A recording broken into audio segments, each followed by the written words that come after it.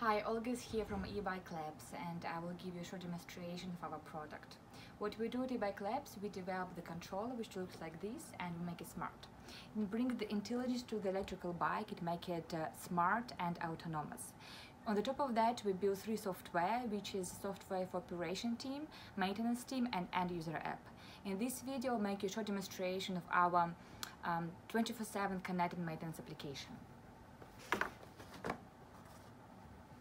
This is the eBike, the application for the maintenance team for the workshop. You can see all the interventions done on the bike, of the problems and the entire bike state of health. So here, one of the feature of the controller is that it automatically detects the problem and sends it to the cloud. So here we can see that there is a problem with the temperature sensor and we have to check it. In order to check this, I will run 30 seconds eBike diagnosis. I will click here and I will start my diagnostic.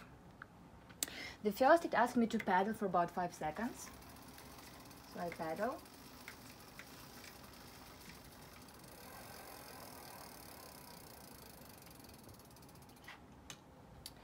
The next step, it asks me to check the brakes. I just simply have to push on the brakes, again for about 5 seconds.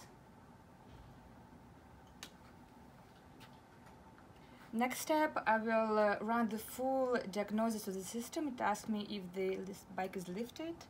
It is. Just simply have to...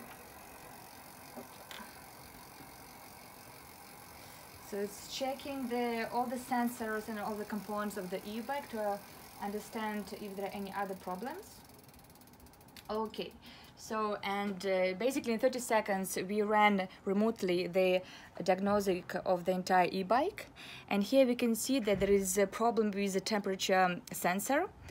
When I click on this, the platform gives me the step-by-step repair guide of how to fix the issue.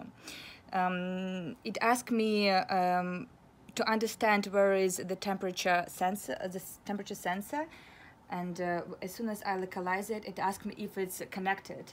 And indeed, it is connected because just before the demo, I disconnected this. And just by following simple steps, it tells me how I can fix it. And it asks me just to plug it. And as soon as I've completed all the steps, I simply go to my interventions. I identify that the problem is solved, and the problem automatically is going to the fleet management app, where operations can see that the problem is fixed and the bike is ready to go on the street. Thank you.